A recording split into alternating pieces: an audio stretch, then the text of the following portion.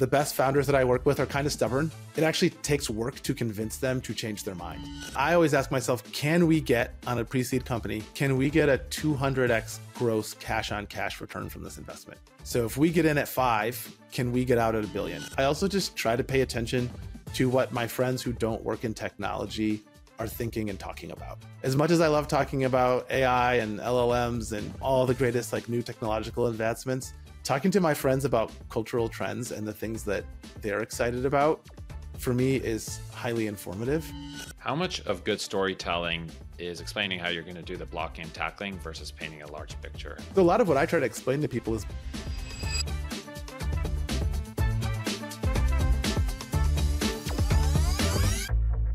So tell me about Precursor Ventures. Yeah, so Precursor Ventures, I started the fund in 2015 after a stint as a general partner at Uncork Capital. The big aha for our fund was when I was looking at the landscape, I noticed one thing. Many of the repeat founders I met, or founders who were friends with VCs, socially or professionally, were having a really different experience raising funds and raising capital than founders who were from outside of that ecosystem. So if you were a founder who didn't go to Harvard or Stanford, didn't come out of Y Combinator, wasn't a next door neighbor or best friend with the VC, and if you didn't have product traction, it was pretty tough to get anybody to give you the time of day. So I felt like there was a real opportunity to back those founders. And during my time at Uncork, we'd met a lot of founders that fit that profile, and they'd been really great investments for us. So I wanted to start a firm that was really dedicated and focused on finding these founders. Just to play devil's advocate, there's been some studies that a lot of these unicorns come out of these ecosystems. And it doesn't have to be Stanford or Harvard. It could be OpenAI or Uber or Facebook in previous generations. How do you know that you're not adversely selecting yourself by going after people that are outside the network? David, you wouldn't be the first person to ask me that question. As you can imagine, a lot of limited partners when I was getting started with Precursor said, aren't you just going to end up with adverse selection? So a couple things I've noticed. One is many of the most iconic, impressive founders I've met were first-time founders. And when we say first-time founder, we mean someone who hasn't had a significant exit before. They might have dabbled in starting a company before, but the thing that we're backing them to do is their highest and best use. So we're big believers that people doing it for the first time can build iconic companies, and we've seen that happen before. So that's not to say that repeat founders aren't successful. This is more of an and or an or in my mind. The other thing we've noticed is we live in a world where I think the premium for backing repeat founders is untenable for most seed stage funds. The premium that some of those really experienced, highly pedigreed folks are able to command is a function of the supply and demand for capital. And there's a lot of money chasing engineer 1 or 2 from OpenAI or engineer 1 or 2 from Stripe. And being early at a company doesn't necessarily mean you're going to be an amazing founder. It just means you were early at that company. So I guess we challenge the premise that the only way to find great founders is to cherry pick either repeat people or people who were very early at well-known companies. What about, everyone talks about serial entrepreneurs, but there's also serial startup employees, somebody that was, it doesn't have to be OpenAI, but at a startup. How important are those factors for success as a founder? One of the surprising things that we found at Precursor is we've done a huge study on all the founders that we've backed, the ones that have been successful and the ones that haven't. The biggest predictor of success is previous startup experience. And with some ability to reflect, I'm actually not that surprised once you look at the data. And that's because I think what happens is when you're trying to build something from scratch, from 0 to 1, having been in an environment where that happened before is really helpful. Having been at a big company like a Google or a Pinterest or an Amazon for the entirety of your career, you probably never saw low resource 0 to 1 ever. And trying to figure out how to do that can be really hard. So we have a huge bias towards people who have previous startup experience, even if that startup wasn't one that they started, and even if it wasn't one that was wildly successful. Talk to me about the compounding benefits of being in multiple startups. What's the perfect amount of startups to be part of before you start a company? Something like probably 2 or 3 is probably the optimal number. Going back to the same study that we did internally, the average age at founding for a founder in our portfolio is 34 years old. And I think a lot of people I talk to have this notion that, oh, you're doing pre-seed, these must be new grad founders or people who just graduated from college or early in their career. We tend to find it's mostly mid-career people. And I think with one startup, you only know one way to do things. You have one set of relationships. You've seen one VP of engineering, one VP of sales. You've seen one of everything. I think when you work at multiple startups, you get to see multiple different ways that companies can be built and scaled. And I think equally as importantly, you build a network of startup founder types and other people that you can work with across multiple companies. I think it's really helpful to have a broader pool of experiences and people to draw upon when you're trying to start a new company.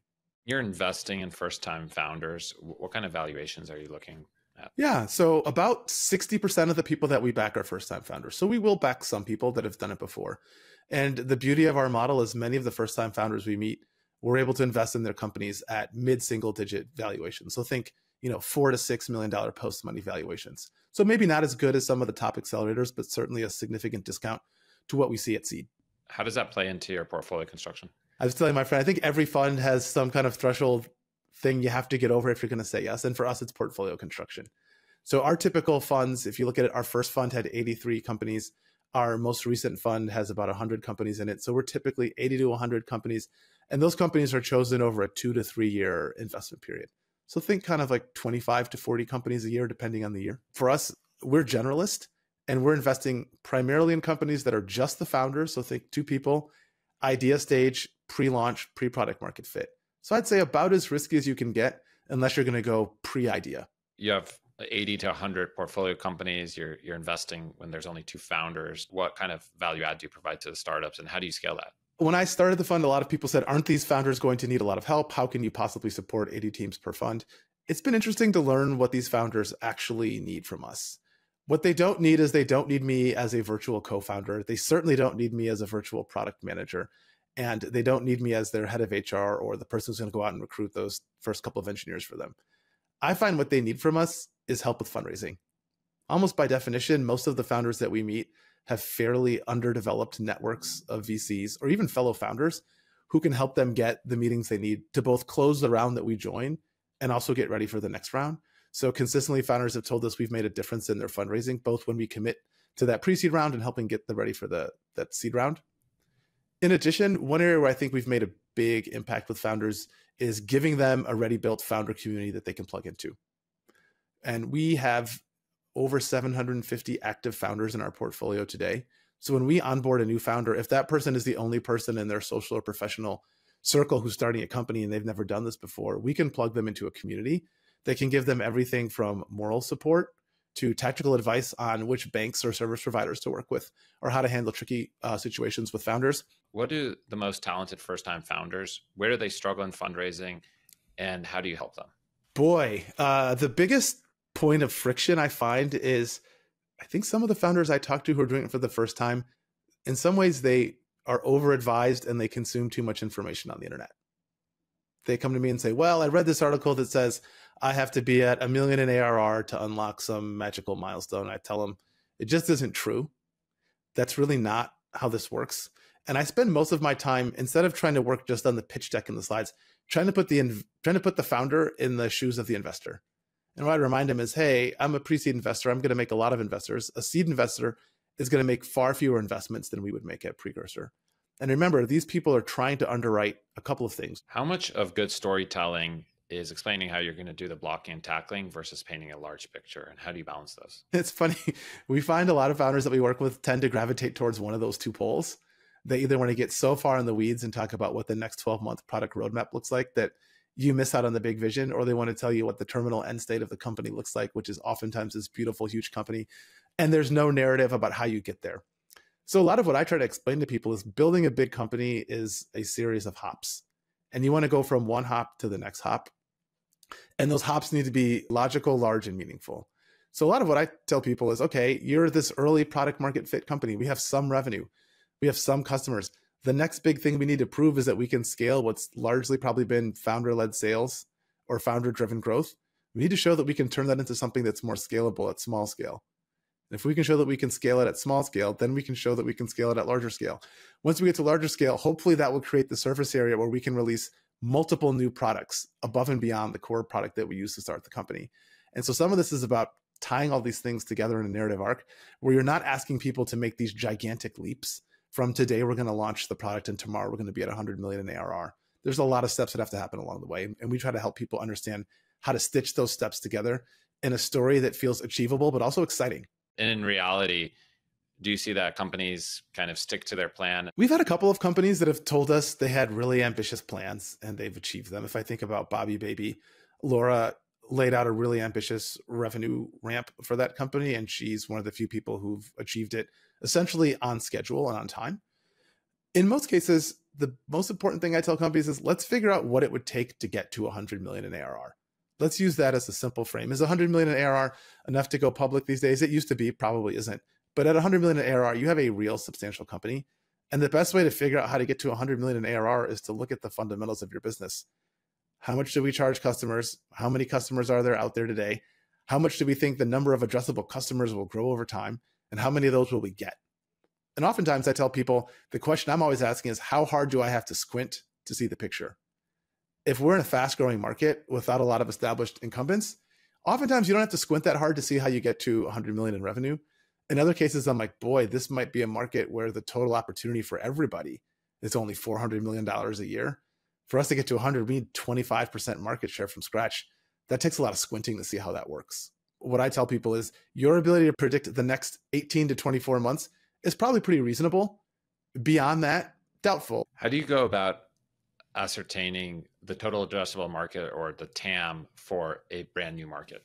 Going back to my core belief is if you can figure out how to get to 100 million in revenue in the foreseeable future, which to me is kind of 5 to 7 years in the future, usually the only way to get there is either you have a really moribund market where the startup is going to release a product that really is revolutionary and it's going to shake things up, or there's a brand new market. And truthfully, part of this is hunches. It's looking at trends. It's looking at tailwinds and saying, this feels like something that consumers are more interested in now than they used to be. And if that continues to be the case, this is going to go from something that's a niche behavior to something that people are really passionate about. I've invested in a handful of companies, particularly on the consumer side, where there's some macro trend in consumer behavior. It could be more climate consciousness. It could be a greater desire to use clean and natural products. I think you can usually tell yourself a story about some trend or tailwind that will hopefully make the market bigger in the future. I had Mike Maples on the podcast, and he mentioned that a lot of the top entrepreneurs pivot, looking back at kind of his biggest wins. Do you ever invest in a startup that you think is a bad idea, but a great founder? We have had terrible luck with that strategy, David. I've learned a lot from Mike Maples, and I have other peers who I know are like, it's all about the founder. The idea doesn't matter. We haven't found that works for Precursor. It doesn't work for me. And there've been a handful of people where we've told them, I really like you. I like what you're building. I really wish you were working on something else. If you find something else different than this idea, I would gladly take another meeting. And the reason why I think maybe it hasn't worked for us is most of the rounds we do at pre-seed are $1 million in size. That's actually not a lot of money to experiment if you don't have some notion for what you want to build. Now, if you raise $3 or $4 million as a seed round with no clear idea, I actually am okay with that. That probably works better. You've got enough money and time that if the first couple things you work on don't work, you could still keep together a team of 4 or 5 people as you pivot through ideas. Do you find that there's a correlation between founders who are open to feedback and their eventual success? I walk all the founders we back through this little 2x2 matrix that somebody taught me a long time ago, which one axis is like, did it work out in the end? And the other axis is like, did you listen to what I said? Did you take my input? And what I tell founders is the most important thing is to end up in the it worked out category. So if it worked out, I always tell them, if it worked out and you took my advice, everybody's super happy. If you take my advice and it doesn't work out, human nature as a VC is to explain away that advice was merely a suggestion, not a directive. And I find if you don't take my advice and it doesn't work out, everybody's frustrated, but who cares? The big point is it didn't work out. So I would say on average, the best founders that I work with are kind of stubborn. It actually takes work to convince them to change their mind. And I think that's probably the right balance for most founders because they're far closer to the problems that they're working on than most VCs are. The places where I think VCs tend to have better advice is sometimes when you're not in the company. If a company's not on track, sometimes it's more obvious to you as an outsider than it is someone who's fighting to make the company successful. You're on your 5th fund now, so you should start seeing some results. Tell me about your first 2 funds and how are those panning out? Yeah, so the theory for the first 2 funds was pretty straightforward. We made 83 investments out of the first fund. This was a fund we started investing in 2015. It's kind of crazy. 40 of those 83 companies are still alive and active. We've returned about a third of that fund. We had one really good outcome. The New York Times acquired The Athletic, and we were the first outside investor in that company. So feels good to have delivered some DPI from the first fund. But I still think most of the good news for that fund is still yet to come. Look, I just think, to be honest, pre-seed is the longest hold possible that most LPs are going to experience. It's like taking your seed portfolio and tacking an extra 18 or 24 months onto the hold if you hold everything to maturity. And I think if we're going to do that, we have to believe as a firm that we can give people 4x net funds at a minimum. Otherwise, we're holding on to their money for too long and we're not giving them a good enough return. So I'm really confident Fund 1 is going to more than clear that bar based on what I know about the companies that are in that portfolio. Our second fund has just shy of 100 companies. It has greater than zero, but kind of negligible DPI at this point. It's still really early. And we have a handful of companies that I'm really excited about in that fund. The most interesting thing, though, I think, David, is, we talk about power law and venture. Precursor is super power law. So in our first fund, we've done a bunch of internal modeling about where we think this fund will land with returns.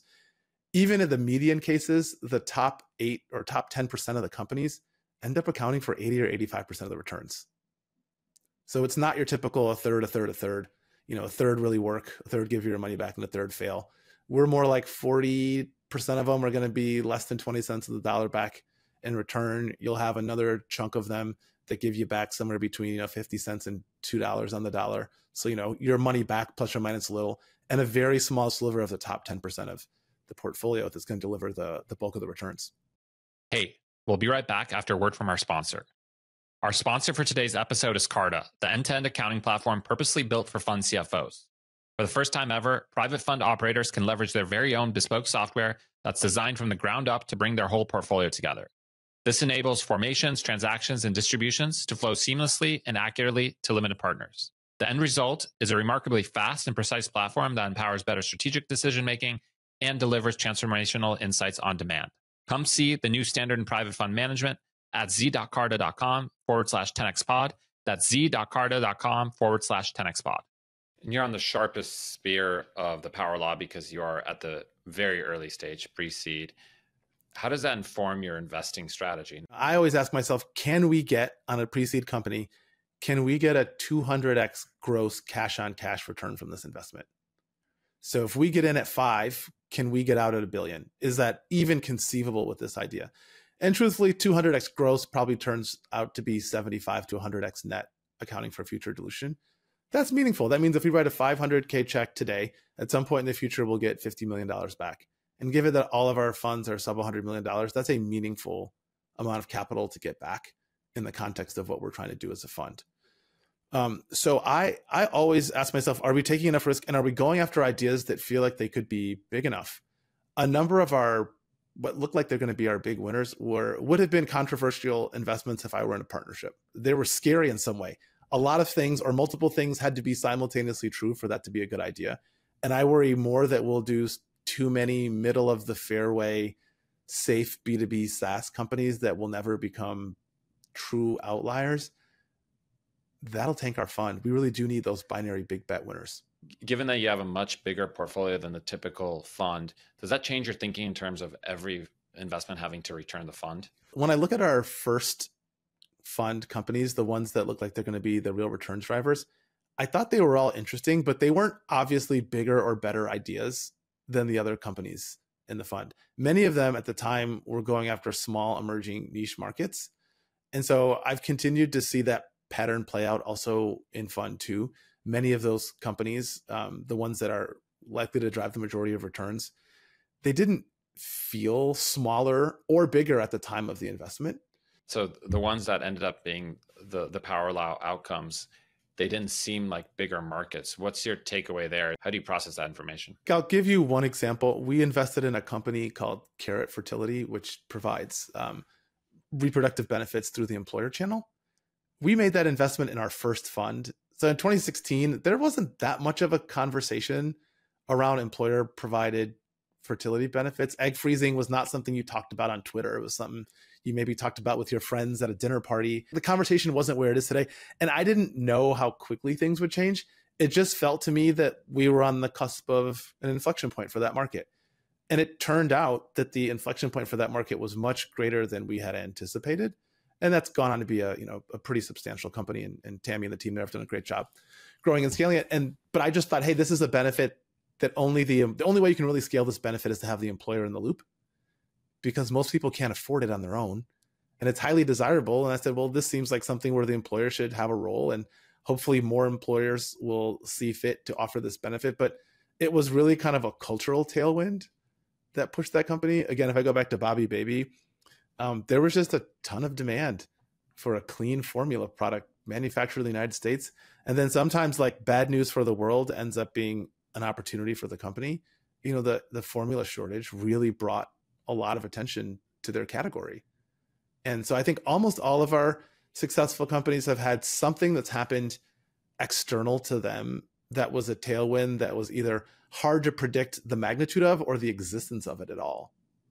And so I think if you pick really good people working in interesting markets and you're patient and the companies stay alive, oftentimes you get these inflection points that can really turbocharge those businesses. It's interesting. It's almost like if you have enough good shots on goal, something good will happen. Yeah. It's kind of like in soccer, you shoot it and sometimes there'll be a deflection, but if it wasn't on close to the goal, it wouldn't have gone in. Yeah. It reminds me like a lot of times, you know, I'd say probably the meanest thing people say about Precursor is they call it spray and pray. It doesn't feel that way to me. It's not like we're just driving by, throwing money out the window to whoever catches it. There is a plan and there is a structure to it. And I think when you're a generalist investing in people, the notion that you could find 40 people a year out of a few thousand who you think are working on really interesting ideas is anything but spray and pray. You mentioned cultural tailwinds. And again, you're investing at the very, very earliest stage of a company. What does your information diet consist of in order to get ahead of some of these tailwinds? While I enjoy reading technology press, I think there's diminishing returns to reading things about like the industry that you spend all of your time in. And so I try to read a wide variety of things. I also just try to pay attention to what my friends who don't work in technology are thinking and talking about. As much as I love talking about AI and LLMs and all the greatest like new technological advancements, talking to my friends about cultural trends and the things that they're excited about for me is highly informative. Also, you know, at this point, I'm generally older than a lot of the founders that I end up investing in. And so just talking to them about what are the things that they care about in their lives, what are the things that are meaningful to them, gives me a really good window. The last thing I'll say is I try personally to meet 750 to 1,000 founders a year while running the firm and supporting our portfolio. It's a big commitment.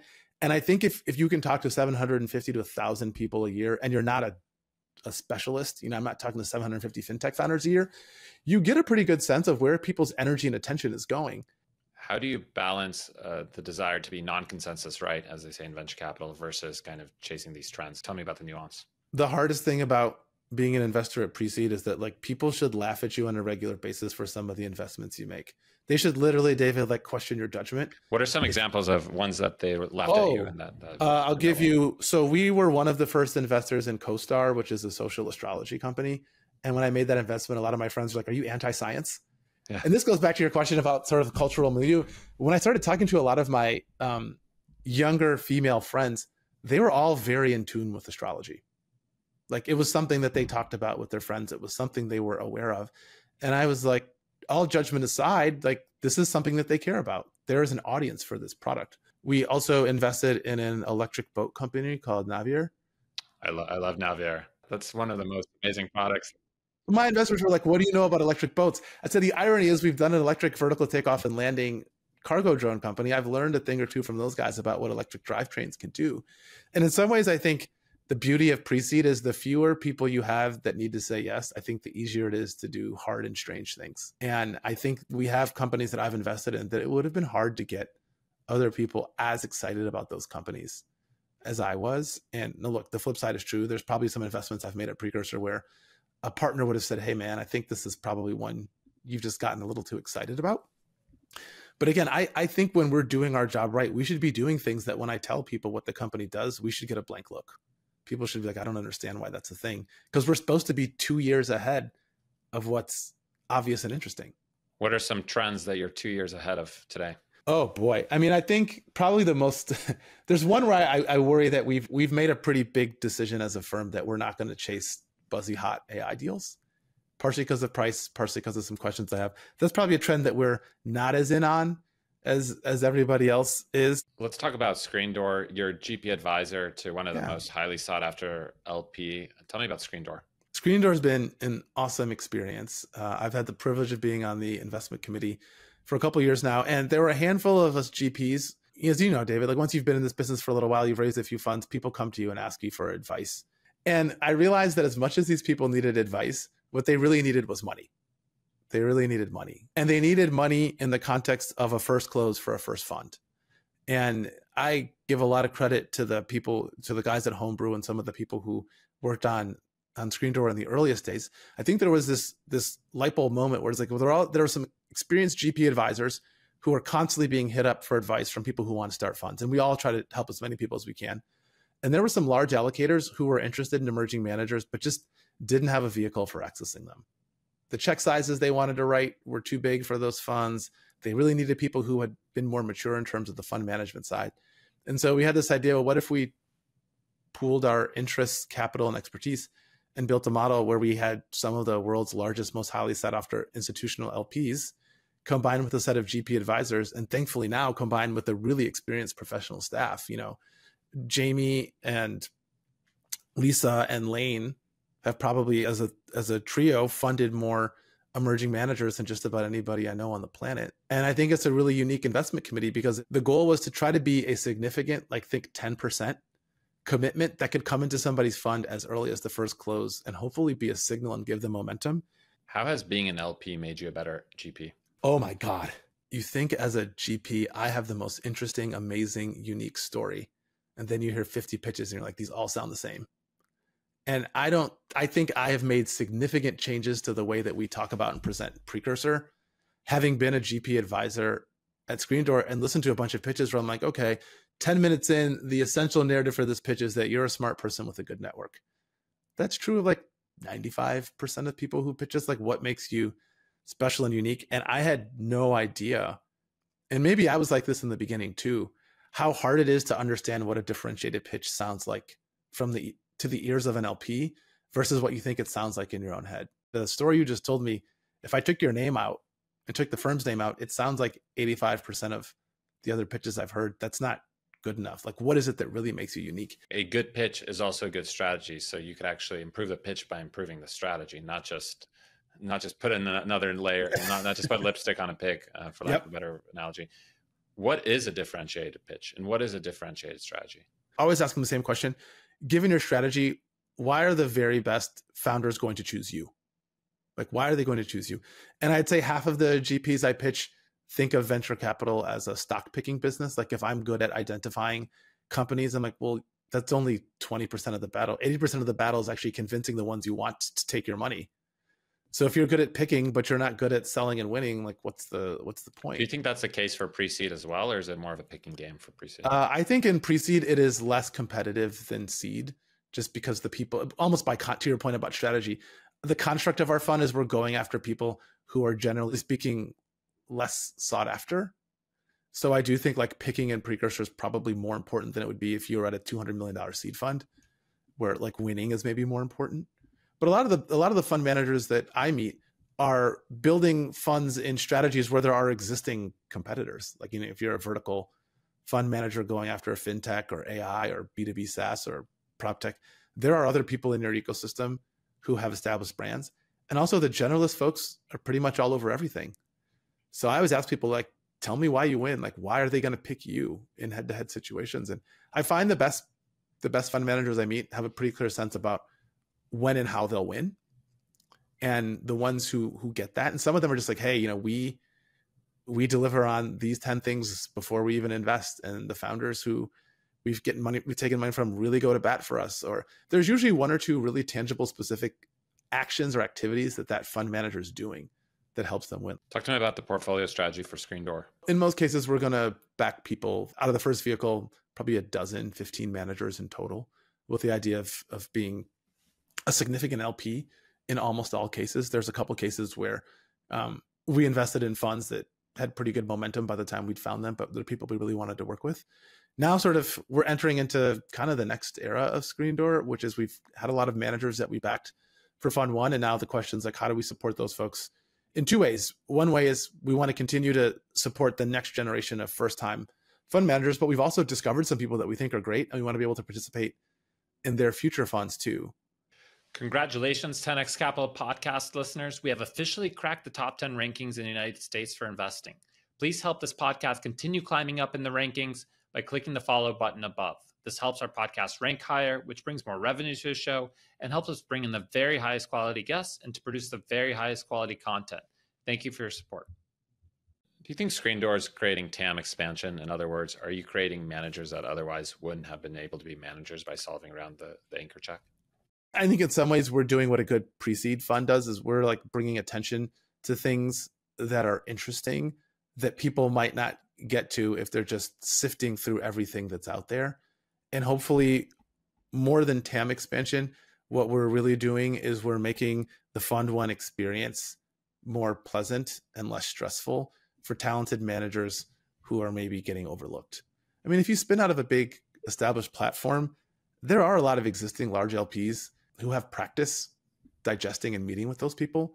A lot of people I meet from Screen Door, they were an operator and they're starting a fund, or they were an angel investor and they're starting a fund, or they were a junior person at somebody else's venture fund, but they weren't senior enough that their departure, caused the managing partner to pick up the phone and call all their biggest LPs and say, you have to support so-and-so.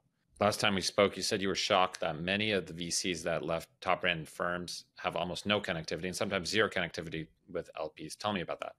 I was floored, David. I've talked to a handful of my friends who've left big platforms. I'm like, well, you shouldn't have a hard time fundraising. And they've essentially told me, like, I'm not really involved in the fund's fundraising. I go, what do you mean? They go, well, we have a really professional investor relations team.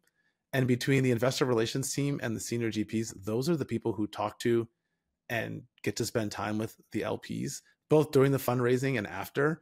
And in some cases, the people I talked to were actively discouraged from talking to LPs, lest they say something that's off script. I do a bit of everything, a lot of fundraising, a lot of selection, a lot of fund management. The notion that people would be at a fund and not have access to a relationship with LPs wasn't something that had really entered my head. And then when they told me about it, I was like, oh, that's interesting. And a couple of them have come to me and said, well, how do you actually raise a fund? And these are people who are very experienced investors. They'd be amazing board members for any startup company, but the business of building a venture fund is a bit of a black box and a mystery to them. Clearly, they need to listen to the podcast. Yeah. Some of those situations, not just going off script in terms of talking to the LPs, but the top general partners want to have a succession plan for their junior level people, and they don't want them going out and starting a fund. So it's kind of a direct counter incentive for that. I think there's definitely some LP gatekeeping. When you talk about somebody that leaves a top branded VC, what are the main challenges that keeps them from raising their fund one? It's kind of like when you leave Google. Sometimes it's hard to know how much of my professional success was me and how much of it was the place where I worked. And I think sometimes LPs make judgments about value of the platform that the person was on versus like them as an individual that are different from that person's own self-perception. And I don't know that that means that limited partners are right when they say, well, gee, maybe a lot of this person's success was due to the fact that they were on a platform where they got easy access to great entrepreneurs and that, they're essentially, success was based on the hard work of others who came before them. I don't know if LPs are right or wrong, but I've seen them make that decision before, that like this person without that tailwind of a brand will be less successful. How does a GP that's leaving a large platform test the waters? I think it's really dangerous. I think it's like really dangerous unless you're pretty committed to leaving. The best way I've seen it done is the person kind of makes the decision that they want to leave and go start something else. They figure out, in some firms, you could tell the leadership that this is something you want to do and they'd be supportive. In other cases, I think it might be your last day. If you were to tell them that, it really depends on the culture of the firm. I think the danger is if the firm you're at doesn't really have any clue at all that you're doing this, and LPs, you meet with them and they go back and say, hey, I heard so-and-so from your firm is thinking about leaving to start a new fund. Like, is this something I should be taking a closer look at? And that's news to the management. That's just not good. Like nobody wins when that's the case. So I think if you're going to do it, the only people you can really test the waters with are people that you really, really trust to keep it confidential. And oftentimes that's a really small number of LPs, usually people you've gotten to know really well in some context. This is the irony.